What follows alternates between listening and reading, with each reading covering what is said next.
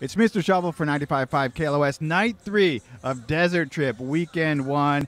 And it's been a great weekend. The Who is getting ready to come on stage. People are sort of filtering in from where the food areas are. If you can see over here, this is where all the food is and the beverages and things like that.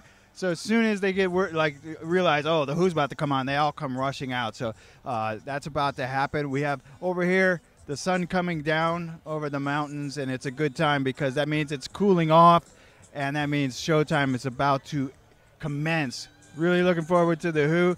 Roger Waters coming up. Now, there's a bit of a history of Roger Waters here at this venue. During Coachella of 2008, Roger Waters performed. Of course, it's a different setup, but he came out and he performed Pink Floyd, as you would expect, and there was an appearance by his pig.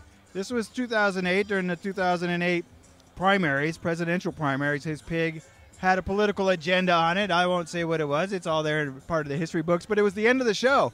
And when the pyrotechnics went off, the people holding the ropes on the pig somehow let go of it because of the pyrotechnics, and the pig just went flying off, floated away.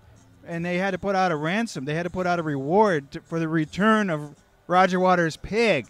So, and the reward was lifetime passes to Coachella. As it turns out, the people who were landed at their house was some retirees out here in like La Quinta or something. They didn't care about the lifetime passes. They just wanted the garbage off of their yard.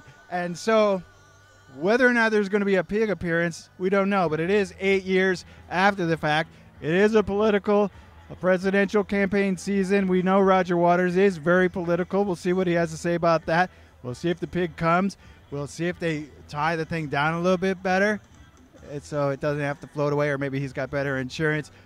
Either way, it's night 3 of Desert Trip, and it's all about to happen right there on that stage. The Who is coming up, and then Roger Waters. Can't wait. It's Mr. Shovel, 95.5 KLOS.